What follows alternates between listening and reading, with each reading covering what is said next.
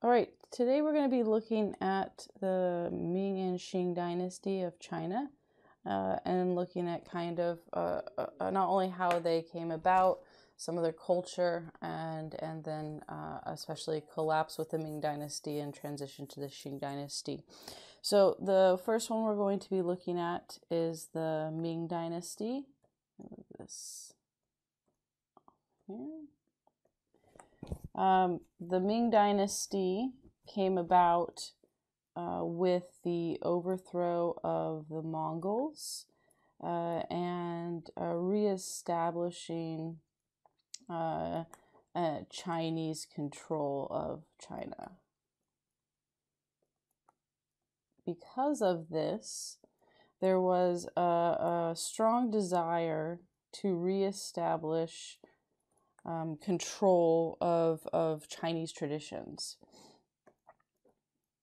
And not just control, but put back into place practices, belief systems, structure that had not been present during the Mongol rule, and that traced back to really the beginning of Chinese society. One of those that took place was filial piety. Now, filial piety, in its essence, is extreme devotion. This was something that was established at the very beginning of Chinese society, and structured all aspects of family life, of political life, of Chinese society as a whole. The idea being that within this extreme devotion for family, you have respect for your elders, and that there's a clear hierarchy with the oldest family member at the top. And then from there, it would be any male older relative, such as, right, that could be a father. And then mother would be next. And then if you had a son, and then a daughter, right? And if there was a grandparent, they would be above, and so on. And then how this got structured into the political sphere is that it was the idea that the king was the highest of the ranking family member. So they put it into the family, but then it was also part of the political realm. But the extreme devotion with this was, of course, then initially how it started was that you did whatever possible and needed for family, specifically that the older family members were above lower family members, and you showed respect and deference to those older family members. And that was extremely important within the system and structure of society. To give you an example of this, I want to show you a couple of stories of filial piety. And now these are like kind of proverbs or tales. Some are more realistic than others. There's some that go to the extreme that obviously they're not expecting that actually happens, but it's meant to make a point about how far extreme devotion is supposed to go. So if we look at some of these stories, here's one, right? When this Lao was 70, his parents were still alive. He wants to give them cheer and make them laugh daily. Sometimes he holds some water, passes before his parents, purposely falls down. Sometimes he wears the clothes of a clown and makes fun in front of his parents, while other times he assumes the form of a child and plays beneath his parents' knees. It is only the sage with filial piety who never loses the innocence of a pure child.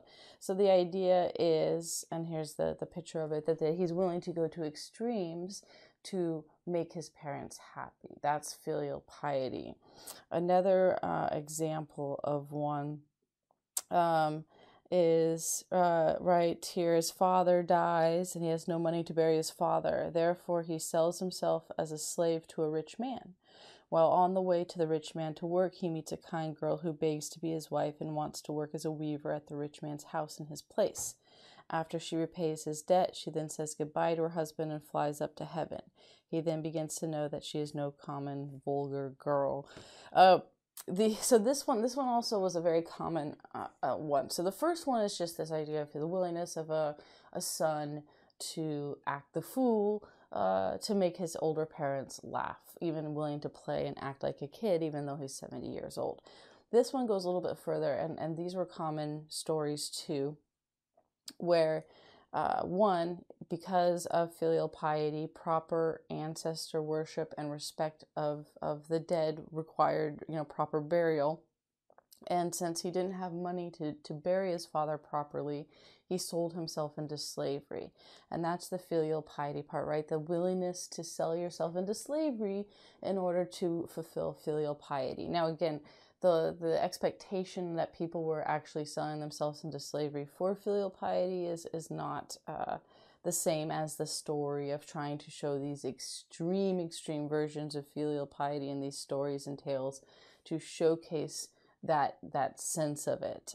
So there is a disconnect between these parables and the reality of what happened with it, but it gives you the idea of how important and how serious they took filial piety. Now, this is the part that's different within this story, right? Is that then he, on his way to be a slave for this man, he meets this girl who says she's going to work as a weaver and help repay his debt instead of him. And then when she does, she disappears into heaven. They call her a fairy girl or something from heaven.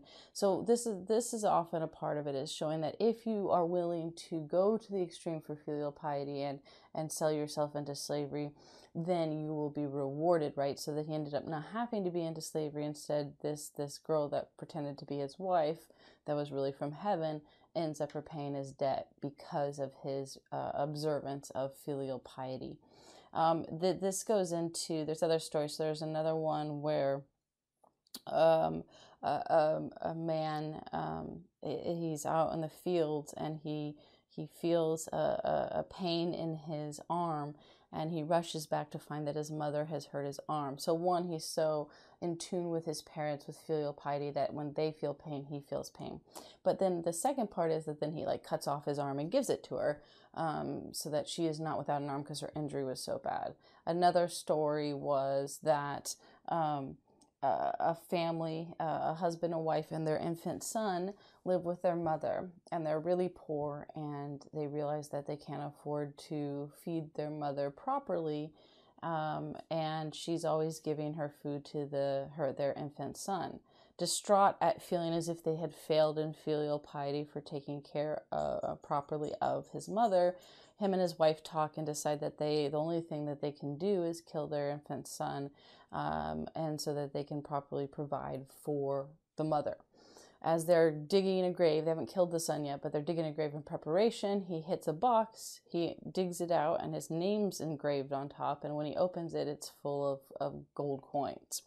Again, that's the reward component, right? So you have the other ones where there's no reward and it's just that they're doing something proper and extreme. Another one, and then you have the other ones where you are doing something that's significantly more serious, I suppose, and then but they are stopped and given a reward instead for being so proper with filial piety.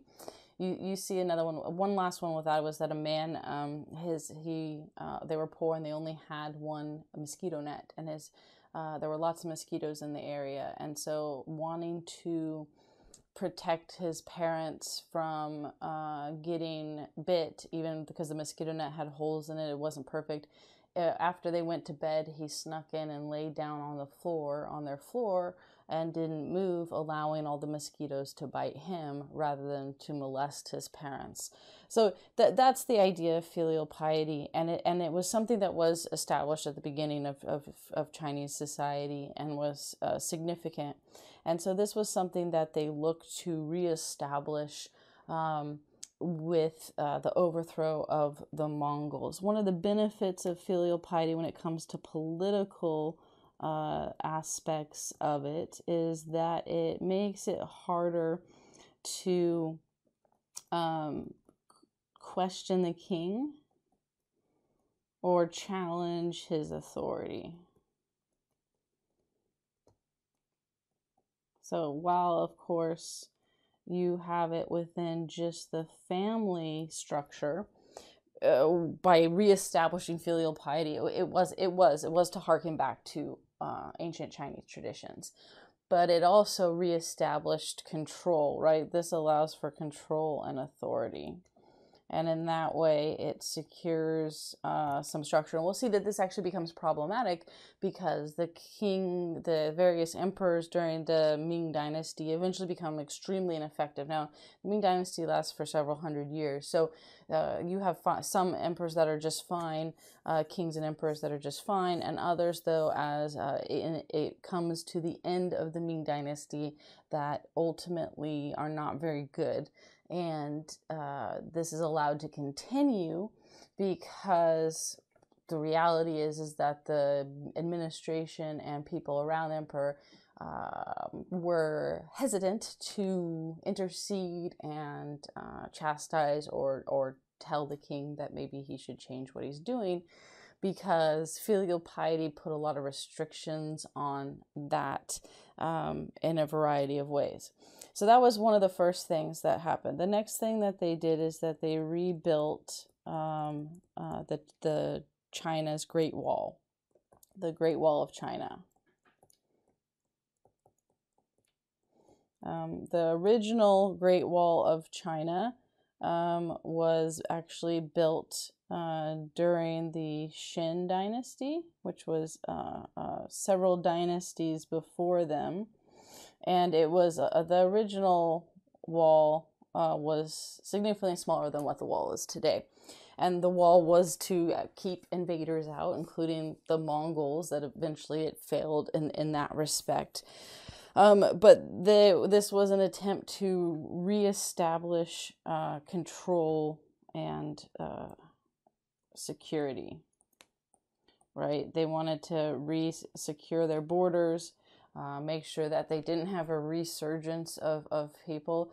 And this policy certainly is going to reflect some of the anti-world, anti-foreigner sentiment that the Chinese have. The original part of the Great Wall by the Qing Dynasty, the Qing Emperor was not a good man. They followed what was called legalism, and this process kind of was structured on the idea that people are inherently evil and you have to force them to do good. So this means, of course, strict rules, laws, punishment, things like that, and also significant expansion and conquest. The Qing Emperor not only imprisoned hundreds of thousands of people, but forced over 700,000 people into labor, both his own citizens and those that they captured, to not only build what were his terracotta warriors, which was for the afterlife, but also to build the Great Wall of China, which then thousands and thousands of people died building because they weren't given enough food, water, and of course safety regulations wasn't a thing. So that was the founding of the beginning. The Ming came in and they rebuilt the wall in areas that had crumbled and declined, and expanded upon the wall as well. They did try initially with the start of the Ming Dynasty to help the lower classes, but you had initial problems from the beginning.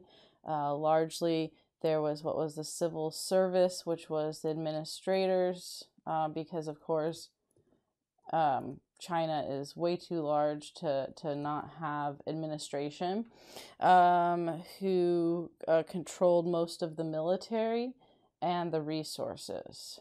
and consequently they were less interested in projects and policies for the lower classes. So this was nominal success. There was a few things that they did throughout the Ming Dynasty, but it was not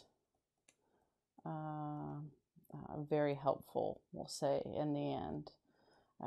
And very quickly, right, this initial shift of looking to increase the poor moved the wealth and prosperity that did emerge, ended up really in the palace and the elite, and not going to the lower classes as they started.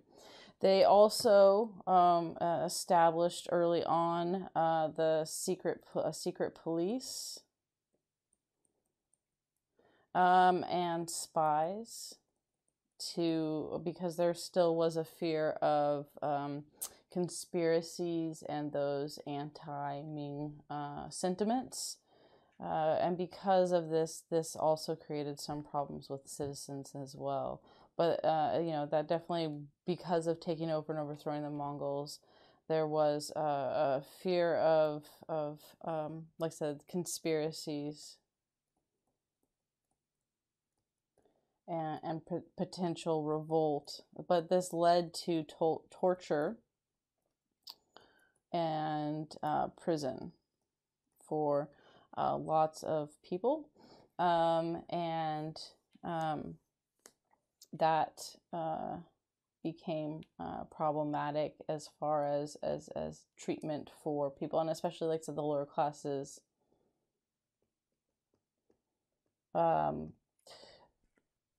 Were the ones that were largely impacted by this. The capital was moved back to Beijing, and then what you had was the Forbidden City was created, which was had been the old Mongol imperial compound, and they converted to the Forbidden City. And the Forbidden City became the palace for the king or for the emperor. It was reserved for select people. Like, so the average citizen could not enter the Forbidden City. And I said old Mongol palace.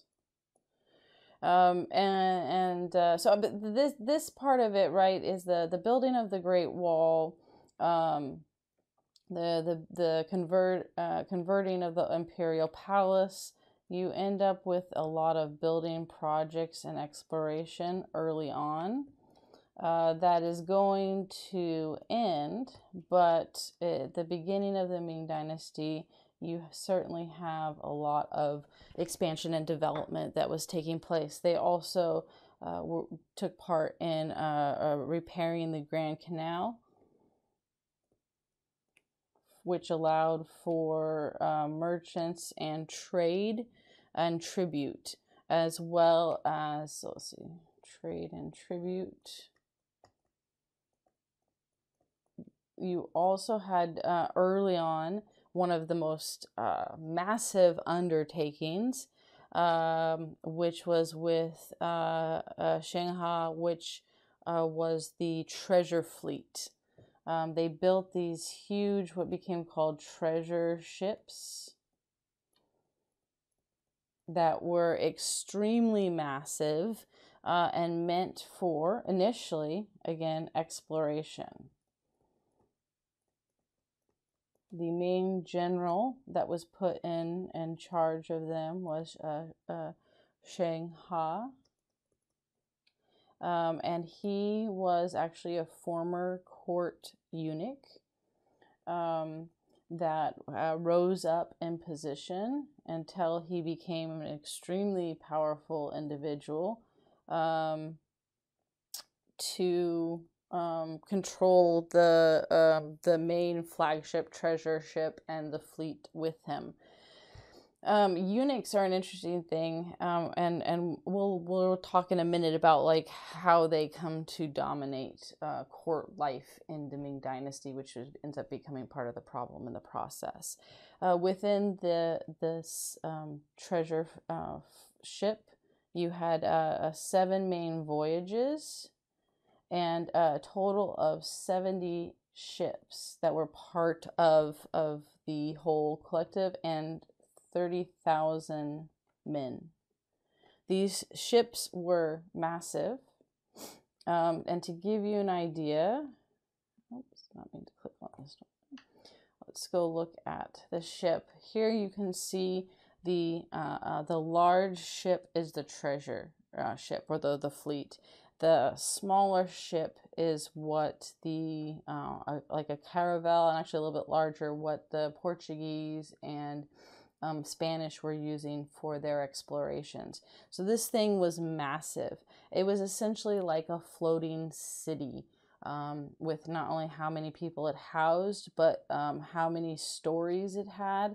You only see on the top, but there were several stories that were below deck. They also grew and had many farms on these areas on the ship. And it was massive. These things were again, the best description of them were floating cities. And to give you an idea of where they traveled, here are the different voyages that took place. This certainly had the capacity to continue further if they had wanted to. They went to the Philippines, Southeast Asia, India, Persia, Arabia, Africa. And with each one, now there was a very specific purpose for this. It was exploration, right? But it wasn't just exploration. It was to show the power of the Ming Dynasty to other people. And in part, this was because of fear and wanting to make sure that other people didn't try to take them over. Some of it was just for pride as well. And then there was, at the beginning, a sense of exploration to see what else was out there, what other options were available with foreign countries, knowledge, things like that. And he was told to bring back basically lots of things, anything that could showcase his travels, specifically focusing on animals, knowledge, and goods that could be useful, right, to China. That was kind of his goal. And he brought back tons of stuff. He brought back a giraffe at one point. Like, so I mean, that's how big these ships were. They could house a giraffe comfortably and still have room for other things. They brought back thousands and thousands of goods, information about other societies. And what ends up getting determined by all of this is that while there was some interesting stuff, none of it challenged the supremacy of China. And it was determined that none of it was stuff that China did not need the goods that other countries offered. Right? There might be some interesting things, but that it re-solidified this idea of China as the supreme leader in technology and culture in their minds. And this does lead to a shutting down of in a world interaction, right? So this was around the time that we were talking about with Columbus and the Europeans and the Ottoman Empire. This wasn't around the time when like people were beginning to explore and expand and increase world trade, and China becomes more isolated. Now, not entirely. They're not ever disconnected completely from the world, But they do pull back into themselves as a sense of they had superiority in commerce and technology and ocean travel, and that because the others didn't provide anything that they ultimately needed, they considered the other cultures inferior, and you ended up having a shutdown of the trade and the ships. They just basically decommissioned the ships, sorry, and that became much more of an isolated structure within that. But they did early on, like I said, have one of the most impressive naval exploration ships and structure out there. Before any of the other groups and Europeans around the world, as they said, exploring a world and discovering new areas. China chose not to get involved in that structure. I think we're on C here. So this aspect, they still continued to trade, right? They just focus more on overland trade and a more local trade, because so you just didn't have that need for longer exploration and structure that the treasure ships could have provided. And while it did allow for some commerce and trade, this is what they continued, right? We'll put that here. It did continue commerce and trade. It's certainly how their wealth significantly increased. And then what they made people do is they had to pay a tax or tribute for outsiders to trade. So again, they didn't shut themselves off completely, but they stopped initiating any of that exploration and instead let people come to them for trading, seeing as they needed stuff and then they could make wealth and money off of it, but they weren't going to go out because there was not a need for it. There wasn't something that it provided. As the Ming Dynasty became extremely wealthy and centralized bureaucratic system, they did end up having a lot of stability issues within the empire. Apologize if you can hear my dog whining. She apparently can't sit there without me paying her attention. So the Ming stability issues. One of the things that took place with this is that the whole system created a significant drain on the economy. As much as they were making wealth and structure from trade and commerce, you did have several things that were a factor on draining the economy. One was that there was a continued Mongol threat. And so this led to, as we already talked about with the Great Wall of China, significant military and building projects and structures, which are expensive. It's expensive to maintain a large military. It's expensive to build and continue to expand the Great Wall of China. Anytime, like I said, that you have to maintain a large military and are constantly building, you're exhausting resources through taxes, through labor, and that can become problematic. One of the other areas that it became a huge drain and became problematic was with the eunuchs that ended up becoming, in some aspects, de facto rulers. So eunuchs were, originally, eunuchs were made to guard the harems of kings. Usually it would be slaves. It could be captured soldiers sometimes, but they definitely did prefer slaves. So unfortunate, usually, sometimes it was with young boys. The age varied. It depended on the time period and culture and location. But what would happen is that you would have a slave that one, you decided that they were going to be eunuch instead of some other type of slave. There were a couple different things they did.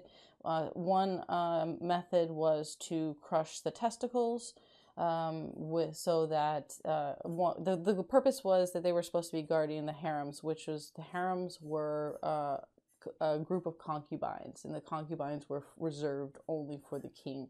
They didn't want regular soldiers or men guarding the concubines because, of course, there was always a fear that they would end up having sex with them or fall in love and run away with them. So if you created eunuchs who didn't have proper function and use of their private parts, then ultimately they wouldn't be able to have sex with the concubines. So they either crushed the testicles and or the penis itself, or they cut it off. And then this was both methods were painful and dangerous because they certainly weren't giving them pain medicine before they did this. And then, of course, besides the pain of the initial process, then there was a chance that you died because of the trauma. And there was a waiting period of once as you started to heal from it. Were you able to pee properly, which was a huge deal because it could damage the ability to pee and pee clear rather than peeing blood. If with healing you were able to do this, then you were in the clear and you survived.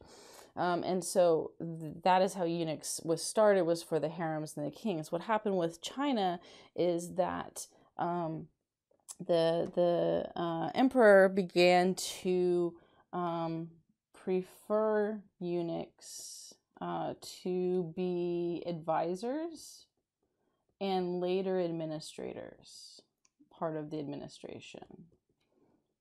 So they moved beyond their initial purpose of why eunuchs were around, which was to guard the harems. And the reason for this is that you had kings and emperors who felt that because they didn't have family and could not have children for heirs, right? And which the fear being that for nobility, right, their focus and goal was for enriching themselves and their family, specifically, of course, with the idea that their children, delay there, that would inherit their title and their name and their wealth, that this was going to be their goal. But, right, because eunuchs did not have that, then there was a connection to this that they were more loyal and not interested, invested for in decisions, right? That they would make the decisions that were best for the king rather than themselves. Now, this is not entirely true, and that's not what happened. But that was the belief, right? Is that they lacked the motivation and desire and greed that the noble class had. And so they ended up becoming extremely close to the emperor. They started off first as advisors, and then as emperors continued, you had emperors that just left the entire running of the kingdom to the eunuchs, to a group of eunuchs that he had put in charge. And so, of course, this did create people who used this position to create their own power and wealth. And they definitely had ambition. That was the argument, not even the argument, but the belief is that they would lack ambition because they didn't have family, and that's not the case. And this eventually did lead to not only the group of eunuchs running the government and controlling it, they did end up making many bad decisions for the empire itself, in part because of lack of knowledge, and then others because of greed and self-interest. And because they were given almost unlimited power by several of the emperors. This also led to people choosing to be eunuchs. Those that, right, something that had not really happened before. Those that were, lower class and that were never going to have an opportunity to become wealthier and expand. Becoming a eunuch was a way to be able to get in to be a close advisor potentially to the emperor. And so you actually had a tradition and practice of making of becoming a eunuch by choice versus just those who in the past had been kidnapped and forced into that position. It was a very intricate process and a lot of deception. But this is also where, of course, filial piety comes in and becomes problematic, because other advisors and administrators came up against the idea of, you're not supposed to tell off the king. You're not supposed to tell off the emperor because he's the highest in all of the filial piety. You do what he says.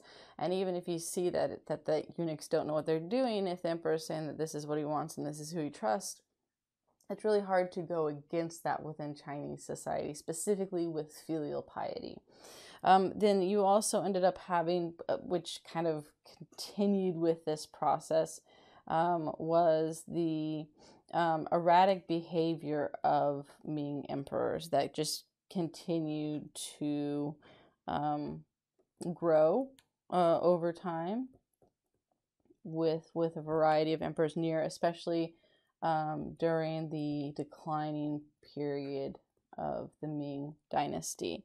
And it varied, right? There wasn't one size fits all. Some were capricious and cruel, and that was going back to like the torture and punishment of people that they enjoyed inflicting that. There were others that limited, again, the access and function of the government in favor of the eunuchs. And the problem with this is that China, again, is massive, and the administration is massive. You can't effectively run the system with 20, 30 eunuchs. It's not enough. The civil service, and this goes to this function that they had set up long ago in past Chinese dynasties. The civil service administration was the mass bureaucratic system that functioned to control different regions and areas, collect taxes, make sure things ran, and that took thousands and thousands of people. And this then became an entire bureaucratic system controlled by a very small group of people that often were, like I said, looking out for their own interests and stuff. Then you also had other Ming emperors that spent all their time in court pleasures, if you will, focused on women, drinking, dancing, and didn't care about the actual politics at all. There was one emperor that didn't know how to write at all, and his entire reign was just focused on hobbies that he did, and he left everyone else to run the empire. But it shows you the problem of not only the education and preparation, but as you continue to have more and more eccentric emperors, their children become more eccentric as well. Because, right, if you have one that spent all their time on court pleasures, and hobbies. How well educated, right, are his children going to be, and prepared for running a government? It just, it's just a domino effect. They were also, several of the emperors were extremely extravagant and lavish in spending. And this did end up putting a dent and caused significant problems with the finances and ability to function as a government, and it's going to weaken them, which is going to allow them to be taken over. The other issue did have to do with the civil service administration. Now, while the eunuchs were often in charge and running things in the later period, they still had a civil service administration. And part of the problem that emerged from this is that it was mostly nobility that ran it. Now, the civil service administration was actually something that was set up in the Han Dynasty, so several dynasties before. And it was not meant just for nobility. It was something that was supposed to be for anyone that showed merit and knowledge and understanding. And it was meant to be taken seriously and all, and that wasn't really present in the later Ming Dynasty at all. Instead, it was not only largely made up of nobility, but because they often didn't have specific duties that they were supposed to do, because it was left to the eunuchs or emperors who didn't care, which was another huge part of it, right? If you have a leader who doesn't care what you do, it allowed for corruption. And you had quite a bit of corruption that took place, specifically, of course, looking to make money for themselves. And then you also did have to have some pushback against a lot of what the civil service administration structure was, which was connected to Confucianism. And Confucius policy and philosophy resisted innovation and commerce. Merchants were seen as the lowest the lowest group, and yet trade was one of their biggest ways of making a significant amount of money. Change also was not something that was they were big on, and so, which is the whole innovation component of it in that process. This all led to a weakened system and state that became dangerous and ultimately led to their downfall. You also had a problem with foreign intruders. Right, and this is specifically because of trade.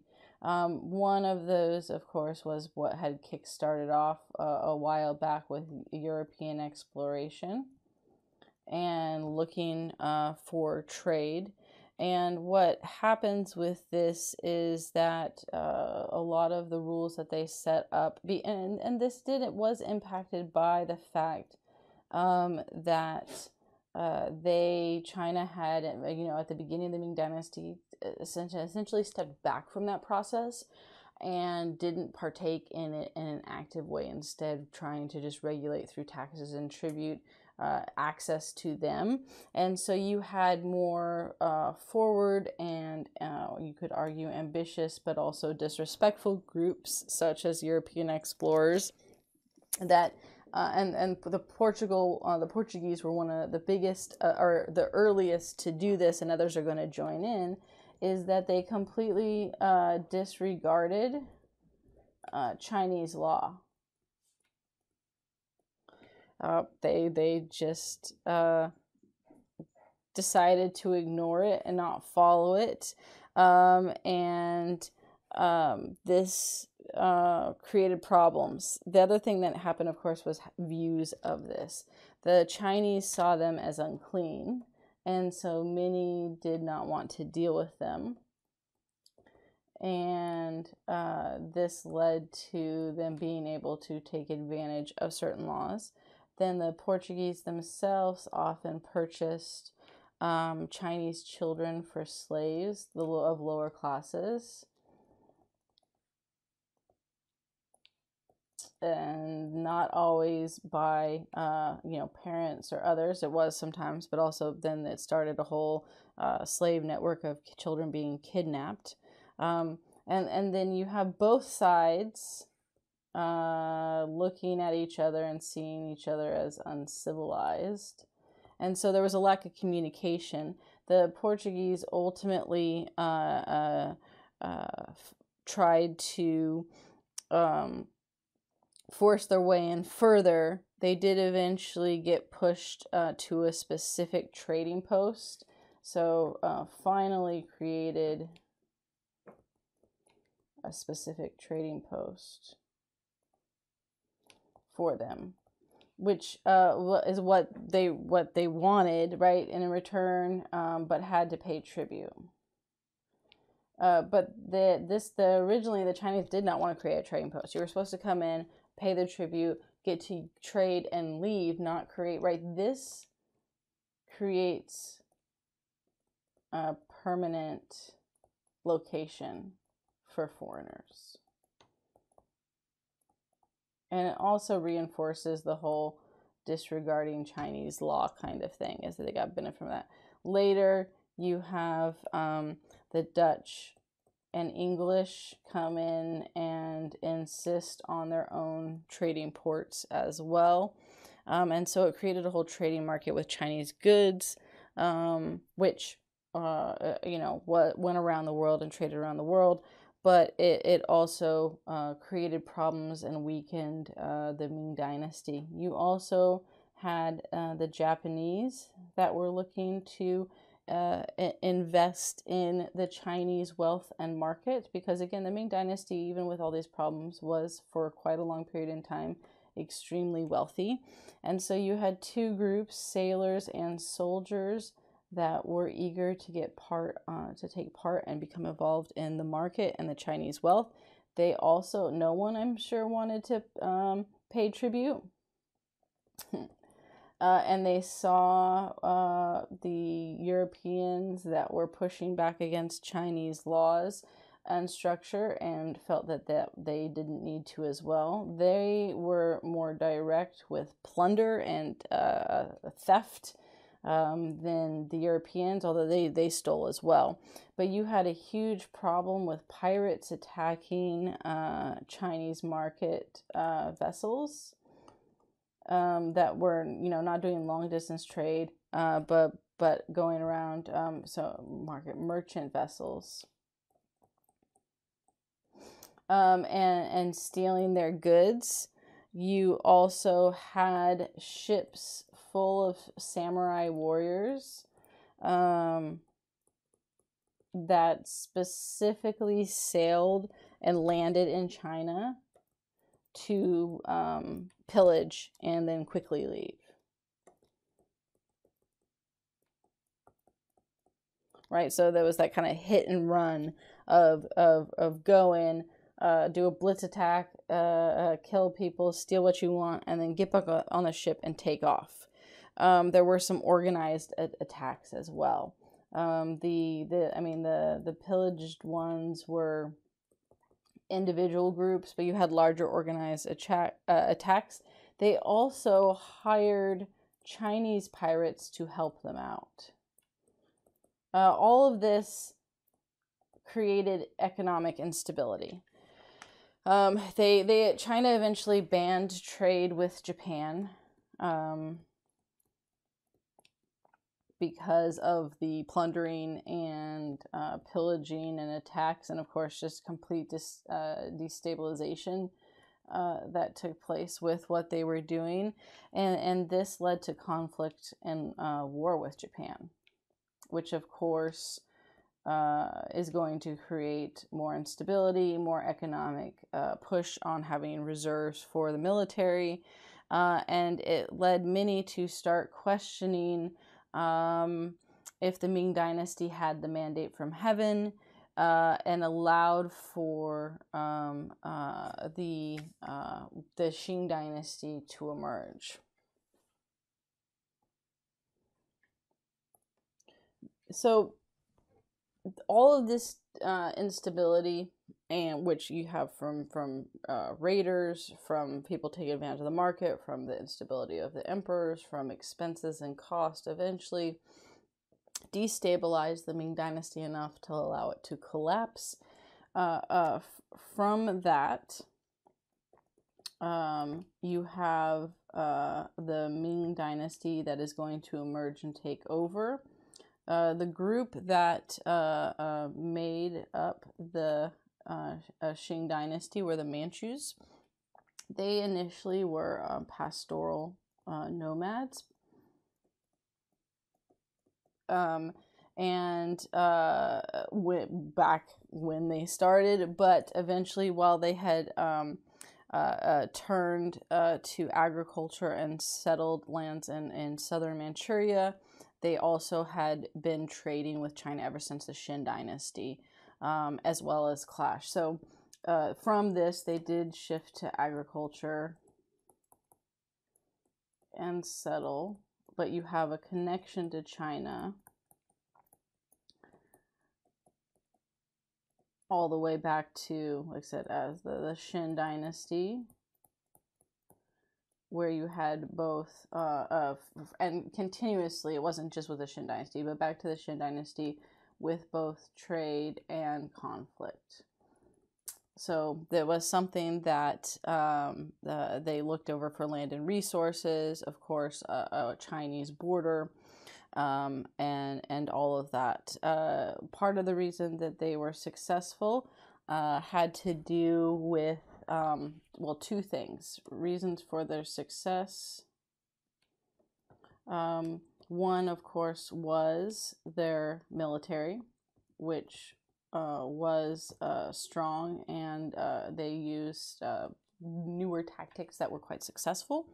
The other is that you actually had Chinese support for the Manchus. Not obviously everyone, but that there was significant Chinese support at the end of the Ming Dynasty for the Manchus coming in and taking over. Now, this didn't mean altogether, because they did have to fight back pockets of resistance, and there were groups that formed to try to overthrow the Manchus and regain control. But you also had another group of the population that supported them. You had between 1630 and 1640, you had Chinese generals that deserted the Ming Dynasty because of corruption. And they went to the Manchus and offered their support and actively worked against them. And the corruption, one was corruption, the ineffective emperors. You also had an extreme dislike by a large portion of the population of the eunuchs and the control they had. So you had this one, the dislike of the corruption and the lack of leadership by the emperor, but then that was a smaller percentage of the population than the numbers that actually disliked what the eunuchs were doing. And there were plenty that didn't end up revolting or fighting against the Ming Dynasty because of the eunuchs, but it was a significant portion of the population that, while they wouldn't say anything when the Ming Emperor was in charge, definitely did not like that structure and wanted it gone. The other thing that had influence was with Confucian scholars.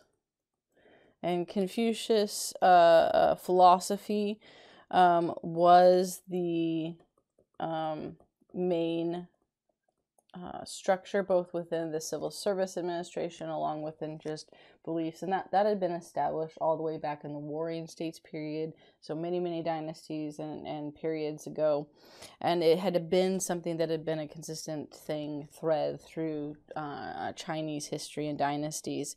And Confucius scholars and bureaucrats worked against the Ming Dynasty as well.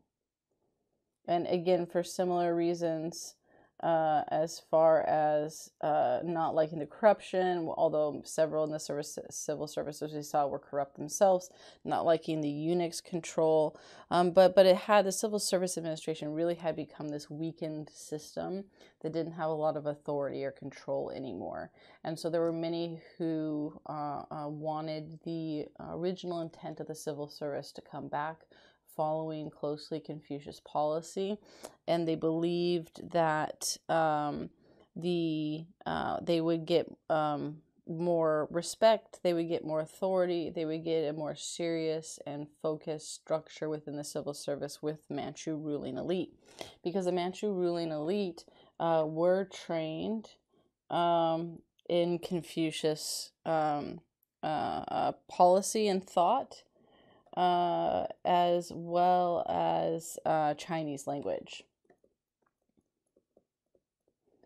And so this, of course, ingratiated them and made them seem less as outsiders than they would have been otherwise.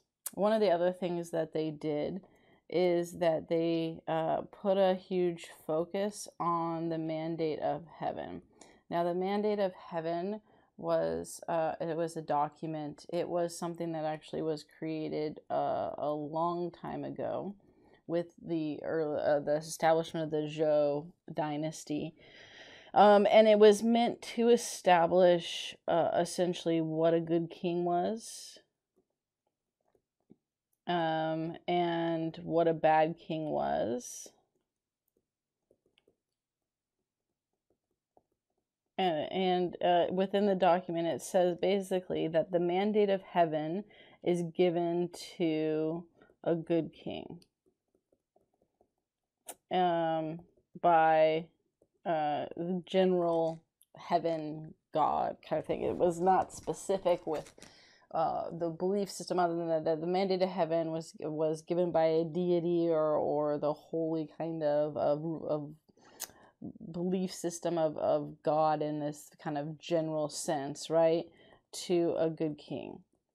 As long as he was following the rules as a good king, then he would be secure in his rule. A bad king would lose the mandate of heaven, and that would show justification to, because one of the problems of overthrowing a king, right, is the challenge to filial piety. So this is how they got around the whole filial piety component. If you overthrew a king or took over a different dynasty, is you just say, well, that king lost the mandate of heaven, so I didn't have to follow filial piety anymore because that was revoked from him, and so he didn't have that authority and right in filial piety. Because otherwise you do come across that problem where it is a very significant roadblock with the belief system of filial piety. And this document listed, here's what makes a good king. People who are wise, people who listen to those below them, people who treat people well, that are loyal, that are educated. And then it lists these rules for what makes a bad king, which are those who have excessive drinking, that all they do is spend their time chasing women and pleasures, who don't listen to wise men and only listen to those of the youth. Essentially, all that the Ming emperors, a successive group of Ming emperors, had been doing, what they'd been doing, fit exactly into that list in this document of what a bad king was. So it was not a stretch. It was not hard for not only the people to probably think that they were failing, but for the Manchus to come in and create the Qing dynasty and say the Ming emperors lost the mandate of heaven. And so they used it as propaganda, right, to establish control, as well as gain support, right? It gave them a justification. It gave them a justification, and it gave the Chinese people a reason to support the Qing dynasty not the Qing, sorry, the Qing dynasty over the Ming dynasty. And they definitely used it very well as propaganda. The other thing that was connected to this had to do with using the mandate of heaven, but also others, was what you could argue reestablishing, not, it was already there, but putting an emphasis on specific aspects of Chinese culture and making clear that these things were going to be important. So one was what we just talked about with the mandate of heaven. They most certainly then also reinforced filial piety. Now that hadn't gone away at all, but it doesn't hurt to reinforce it, because it makes it harder again to revolt against them once they've established that they have the mandate of heaven. And then they also refocused on creating and putting in the civil service administration the way that the Confucius scholars wanted it, and then, as mentioned, incorporating Confucianism into the government and the civil service administration. And by doing this, you make sure that you have significant support for by the population, right? And this propaganda kind of structured all aspects of what they did. So one of the things that happened with the propaganda and the mandate of heaven was to create a kind of choreographed performance to reinforce the king's authority, and it goes into all of these areas. We'll put that with. We could go with propaganda here with this, but it fit into the mandate of heaven, filial piety, and emphasis on these aspects. So we'll throw it into propaganda too, because it is important. So what you had is that they used the Forbidden City to reinforce the emperor's control, as well as showcase off, again, Chinese culture, the fact that they were in charge and all of that. So you had a series of, besides this pageantry behind it, daily inspections that the king took part in. You had audiences, public audiences, where people could see that he was listening to, like, people could petition the emperor, or you would have any type of, like, if there was a conflict, they could go, and then it would be seen that he was listening to the people. They had banquets to appease not only the civil servant administrations, but the wealthy and the nobility, and other official duties. All of these things were very public, even though the Forbidden City certainly could be something that you, and in the past they had kind of walled off and not made accessible. They made it more accessible to the people. They made it very public, and made a sense of power. One of the other things that they did in terms of propaganda was to, again, reinforce filial piety, but the power of the emperor. So they took the concept of the Forbidden City and things that had been forbidden, and made the imperial wardrobe, the clothes that the emperor wore, and certain personal effects and items be forbidden to all others, right? Only the king had the authority in all of China to be able to wear these type of clothes or have these specific items. It was reserved for the emperor himself. And the written characters of the emperor's name were also taboo and forbidden for other people to write.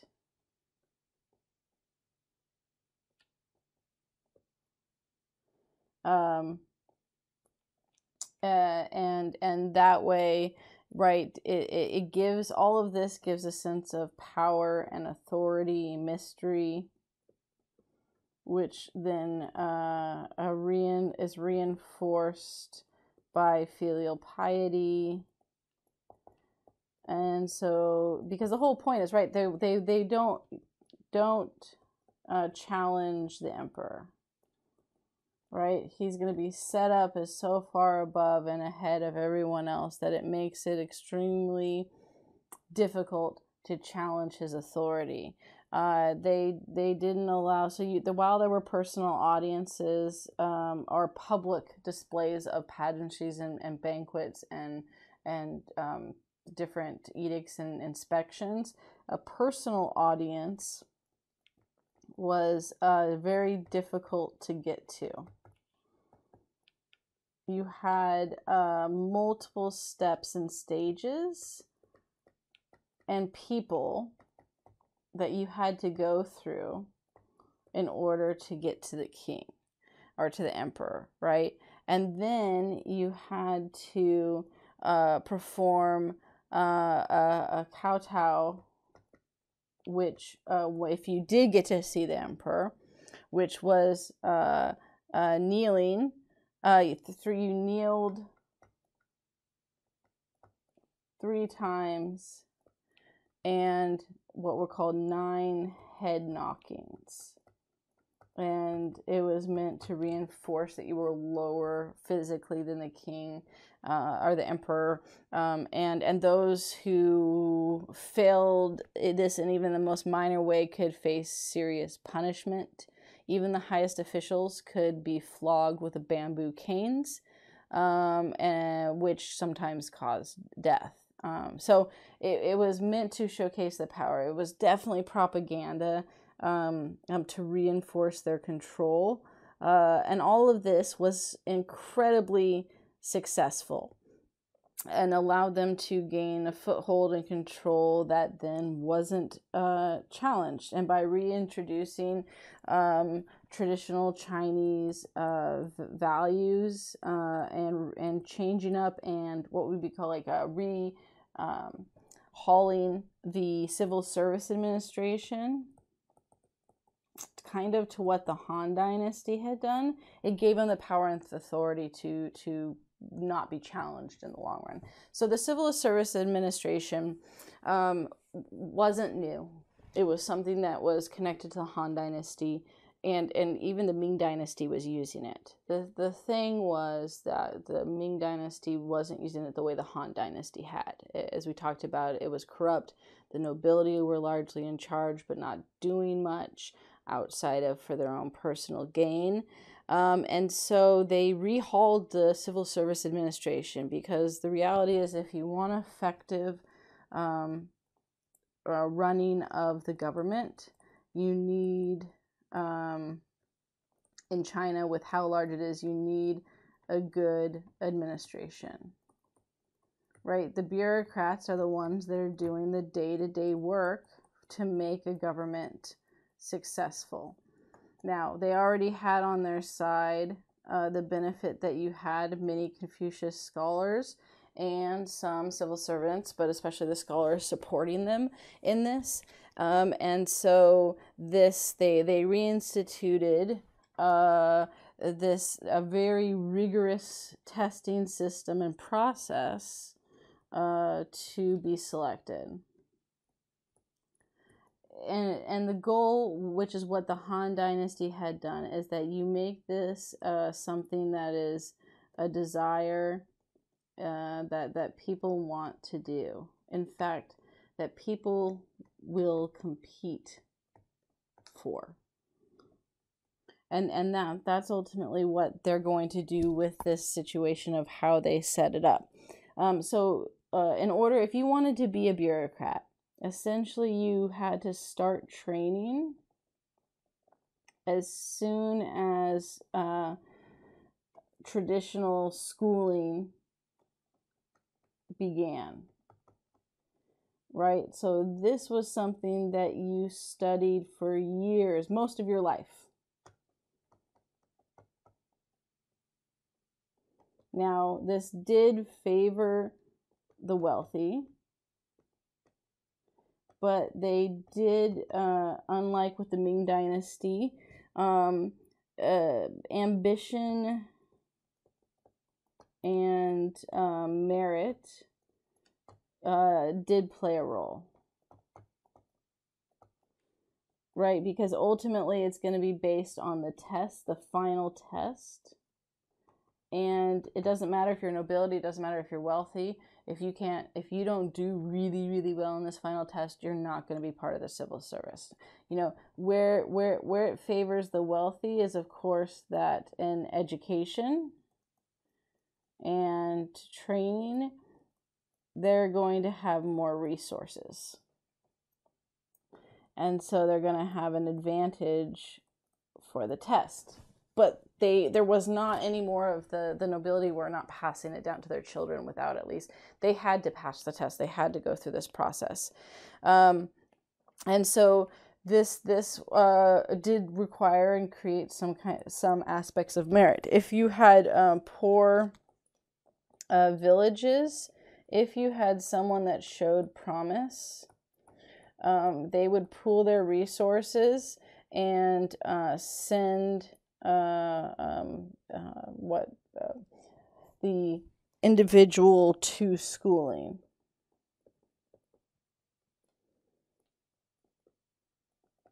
Because the idea is that what they did also with the civil service is that it paid well, and they restored the idea of prestige and value in the position. And so if you were from a smaller, poorer village, if you ended up getting the position, you were not allowed to govern your territory that you grew up in. But what it meant is that you got paid enough that you could give back some of your income to the village, and it did usually raise a poor village status. And so there were villages, like I said, that were sent individuals. By the time students were 11 or 12, they had often memorized massive parts of the Confucius curriculum. You had to know the entirety of works. It was based on Confucianist thought. And that was, again, something that had started with the Han Dynasty, but it had gone away in some aspects of it. But you also, so you had to know the analects, you had to know any type of philosophy with that. That also had calligraphy, which was, an art in itself that people trained for years in. So this wasn't just like handwriting. This was something that was its own mastery and skill in of itself. And so not only do you have to have memorized by, what would be middle school today, a whole entire works of philosophy word for word, you had to also then train in calligraphy, which was, again, a job that took years to master. Chinese calligraphy was a serious thing. So you had the earlier characters, which were like pictographs, and early type of writing and development, right? It's pictures. So the early characters looked more like the picture of what they represented. And then you had a more formal form of it, and then you had a more artistic form. And this, like I said, at each stroke, the way that you put each stroke on the character mattered. It was very complex. Poetry, essay composition, these were all things. Government policy, which was rooted in Confucius thought. You had to learn all of these different things. Histories, the history of China, literary works besides Confucianism. It was a very robust and round training for the civil service exam. You took several exams in your life, and you had to pass those, right, to keep moving on. So, right, that makeup was smaller exams through the years. And then you had one large final exam. This exam was crazy as far as what you had to do. It was a variety of tests, and you had you were competing against, there were more people taking the test than there were spots. And they wanted it this way because what you created was a demand than government spots. You created a demand, a desire, right? This creates a desire for the job. People want to serve, right, the government. And if people are wanting to serve the government, then they are not revolting. And so you often had, let's say, it was like a 50% in that you might have 2,000 spots. 1,000 spots, but 2,000 students showing up to take the exam. So even if you passed the exam, even if you passed the final exam, it didn't guarantee you a spot in the government. No guarantee of position. If you passed but you were not the highest in the, they basically took the highest scores, and the highest scores got up until the positions were filled.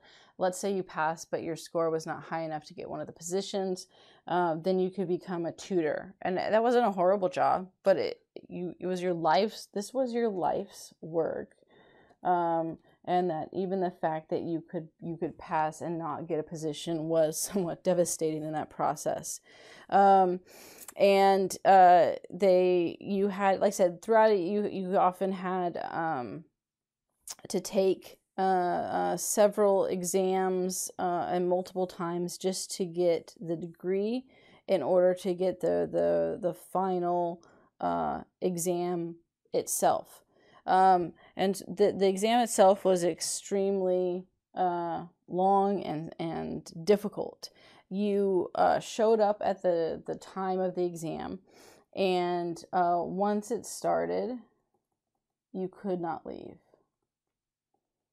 And it was not just a one-day thing. This was a multi-day test.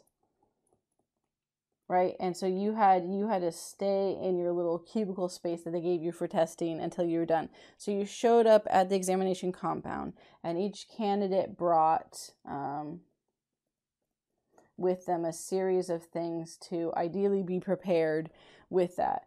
A water pitcher, so that you didn't go thirsty, and you could also clean stuff. You had to have a chamber pot because that's to go to the bathroom in.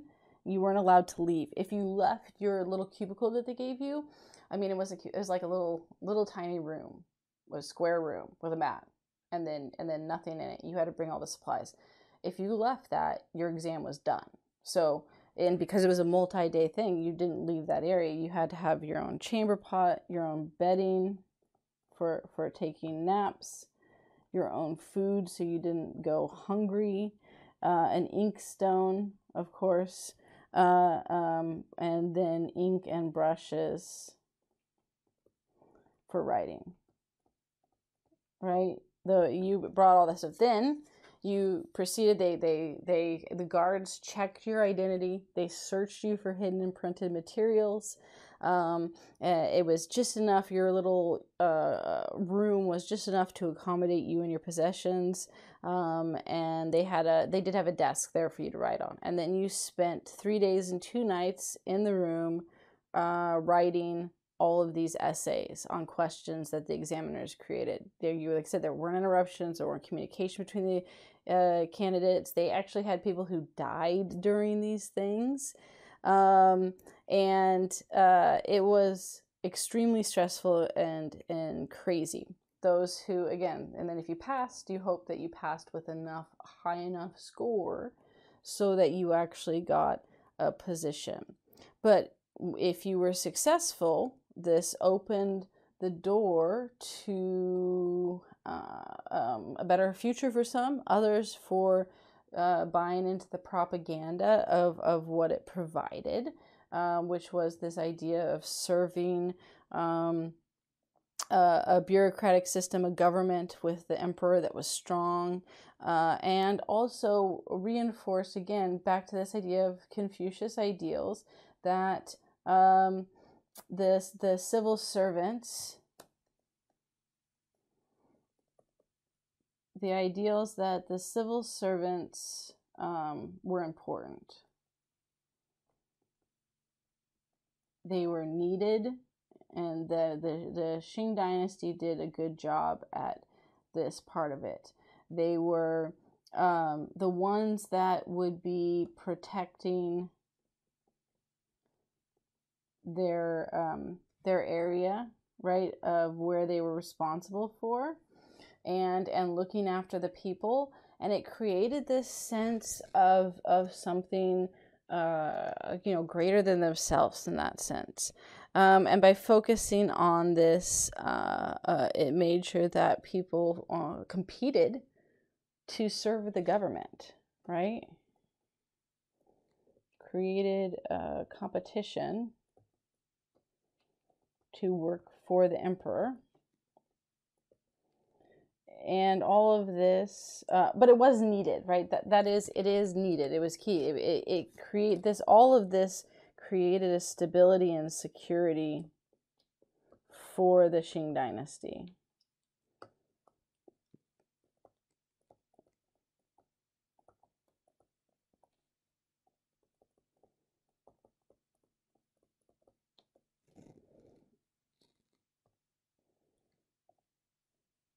All right, I want to look at one other thing within this, which is women, and some of the continuing role and view of women, as well as changes to some opportunities for women in the process.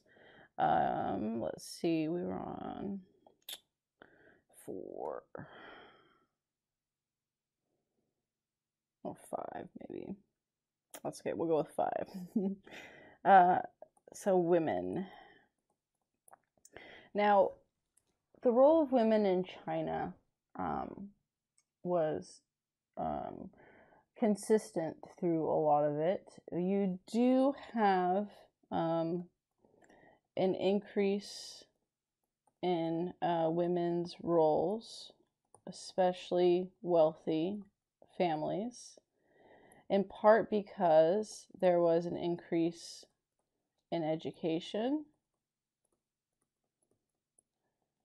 and that ended up applying to women, and that was because of a focus of a literacy culture within China. And women were able to participate in this with writing and poetry. In fact, you had some women who were publishers that were able to publish. Now, it wasn't the majority, but it was allowed. And this allowed for state-sponsored schools for women to participate in.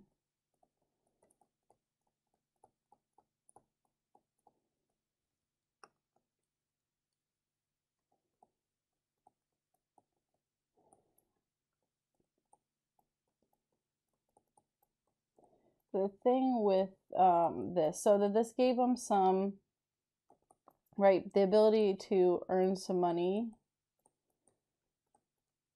did give them some freedom and agency. The other thing that does that is filial piety, right? And we saw that with the stories that mothers have authority and power above their children. Grandmothers have authority and power above, those below them. And so filial piety does, in a sense, give women certain power and authority. It's still under certain conditions, and women are still always underneath men in authority. But men, their husbands, their fathers, older men, their sons, and boys and younger men, they're not.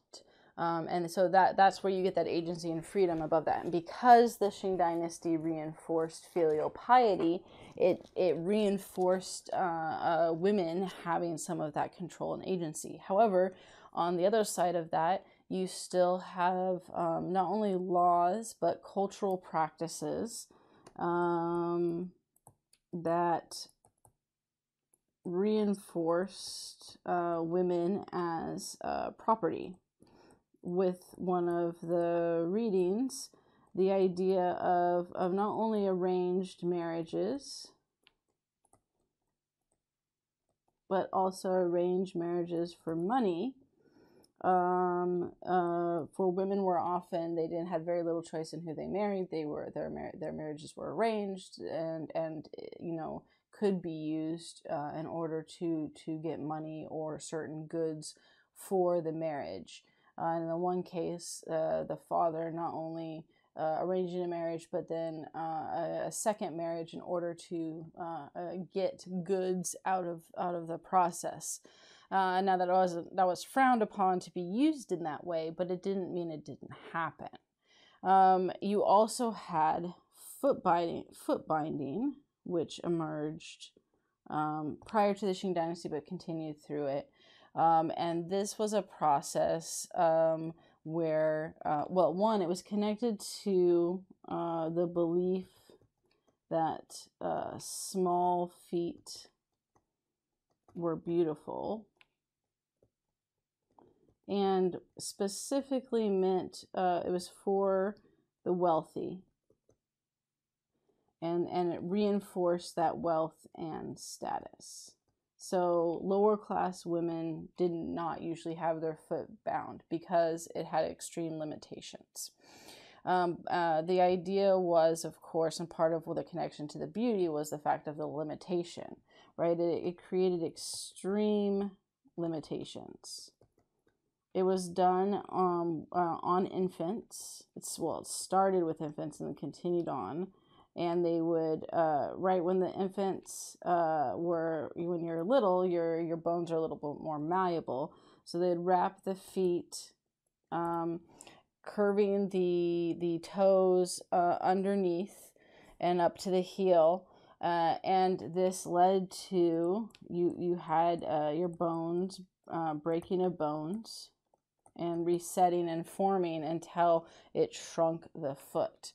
Of course, the problem with this, besides the pain that it created throughout early life, is that it was painful to walk on, even, years later. But the purpose of this, right, then was the idea that it showed wealth, because wealthy women did not need to work and could stay, in the domestic sphere, inside the house. And so this was seen as extremely feminine,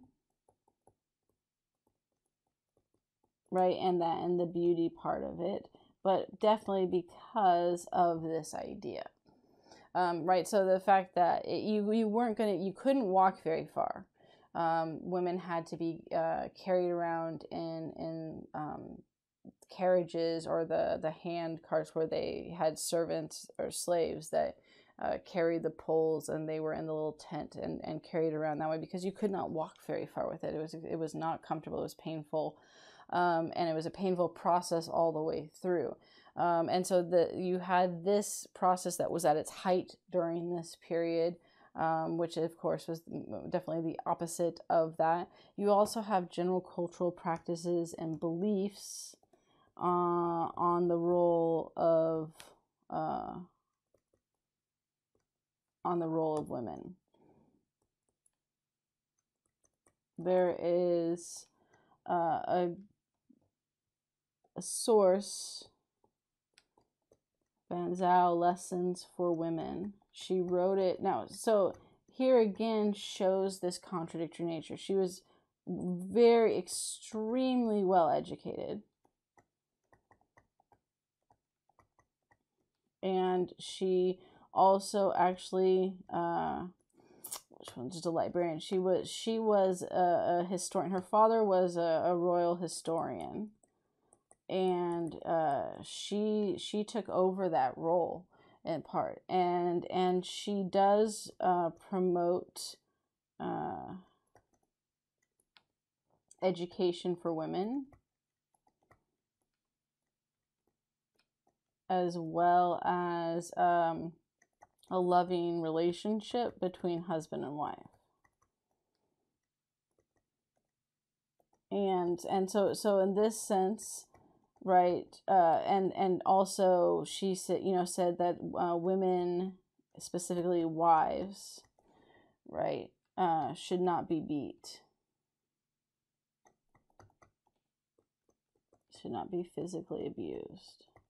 So all of this, right, she did promote. At the same time, the language and descriptors that are used in her writing reinforce women as inferior. So let's look at that. This is from Banzhao's Lessons for Women. Right, just at the very beginning here, you have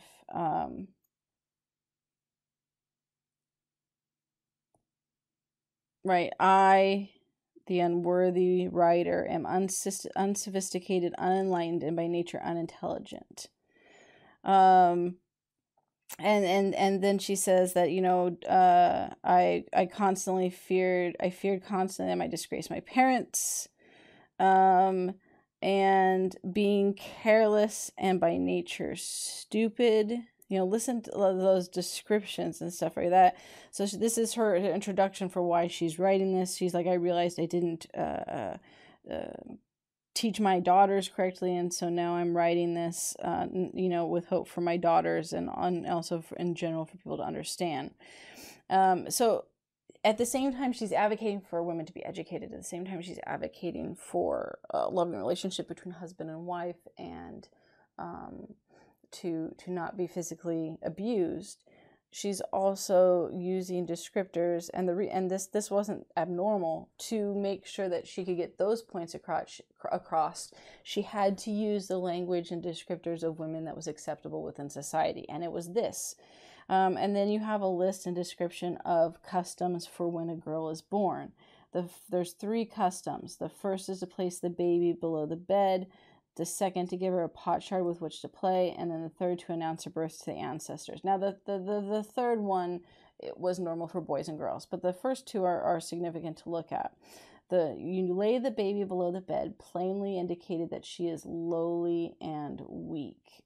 And it should regard it as her primary duty to humble herself before others. You give her the potsherds with which to play, unduly signify that she should practice labor and consider it her primary duty to be industrious. Right? That's the domestic the idea of giving pottery pieces, that idea of domestic in the kitchen, the idea of working within the house, and then that lowly and humble and stuff. So she's even described this is the traditional traditions of what we do when a girl is born. And then it says these three ancient customs epitomize a woman's ordinary way of life. She should modestly yield to others. Let her respect others. Let her put others first, herself last. If she do something good, let her not mention it. And if she does something bad, let her not deny it. Let a woman retire late to bed, but rise early to duties, right? So you're supposed to be the first to rise, the last to go to sleep. You're supposed to serve everyone else and not think about yourself, right? Her character is in order to serve her husband. Let her live in purity and quietness of spirit. You observe these three things, then you have a good reputation, right? And then she does talk about with husband and wife, the idea of having a positive relationship. And then you have womanly qualifications. A woman ought to have 4 qualifications: womanly virtue, womanly words, womanly bearing, womanly works. And then she lists these, right? So 1 here: to guard carefully her chastity, to control circumspectly her behavior in every motion, to exhibit modesty, and to model each act on the best usage. This is womanly virtue. Womanly words: to choose her words with care, to avoid vulgar language, to speak at appropriate times, and not to weary others with much conversation. So basically, don't speak much. And this one is modesty. And then for womanly bearing: to wash and scrub filth away, to keep clothes and ornaments fresh and clean, to wash the head and bathe. Right, this is just being clean, both in the home and self. And then lastly, womanly work: with wholehearted devotion to sew and weave, to love not to gossip and silly laughter. Serving guests. So it's serving others and domestic. Right? So the idea is, and the point with this is just you had this dichotomy between filial piety and some changes in society that allowed for women's education, for involvement in writing publications, for being able to earn some wages. And at the same time, you had foot binding and this culture and characterization of women as below, not only below men, but to serve others, to not question, to be the one that does everything and all the hard labor that can, with arranged marriages, be bought and sold in some ways, and have very little say over their life. And that is something that continued to be an issue for China. And you could argue even to this day there's issues with, you look at the China's one-child law that is no longer in effect, but that boys were valued highly over girls, and so girls were either aborted or given up or killed sometimes in order to not have a girl, because a girl was seen as so much more worse than the need to have a boy, because boys were put so far above because of culture and practices. So this has a long-lasting impact. It isn't something that just took place. Obviously, foot binding eventually ended because of